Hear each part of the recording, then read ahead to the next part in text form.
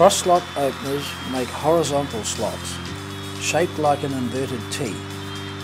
Humidity is trapped in the seed zone beneath a mulch of crop residue.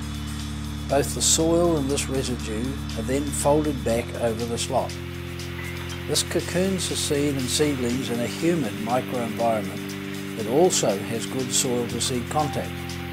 They therefore get the best of both worlds.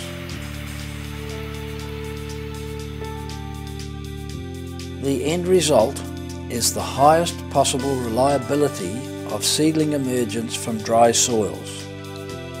And horizontal slots are unique to cross-slot.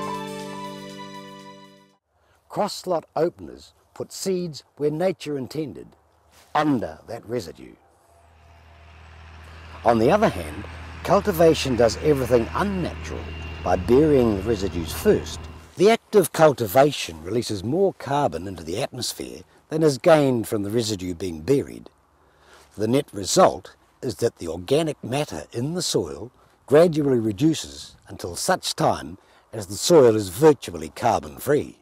One of the things that were said by several people when we started this is our residue load is going to get so heavy that we won't be able to handle it after a few years. But the microorganisms and the worms have come in and taken this ground and just brought it all to life. During the last 5 seasons, we've been surveying the countryside in the Palouse region of eastern Washington and northern Idaho to determine what crops are being planted, how much crop residue is left after planting, and how much erosion is occurring in farmers' fields. And we have found during those seasons that there is one system that consistently has over 70 to 80% crop residue on the soil surface, and that is the cross-slot no-till system. We invented an electronic system called ADF. It continuously measures soil hardness as the openers travel along and adjusts the downforce on each opener to match. It samples 10 times per second and adjusts 3 times per second. Without ADF, depth of seeding is affected by changes in soil hardness. And the cross-slot is just magnificent at doing that because of its ability, the ability to control depth and pressure on the go.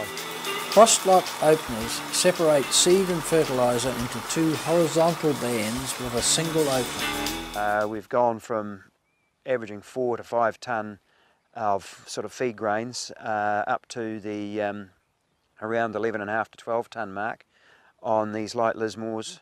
We finally focused on the cross-slot technology that had been developed in New Zealand, and after observing that we got very good emergence, very good growth, the bottom line was that we also got a yield boost of about 15% in our winter wheat. Cross-slot no-tillage is changing the future of agriculture by replacing the full suite of cultivation equipment with a single-pass, state-of-the-art seed drill.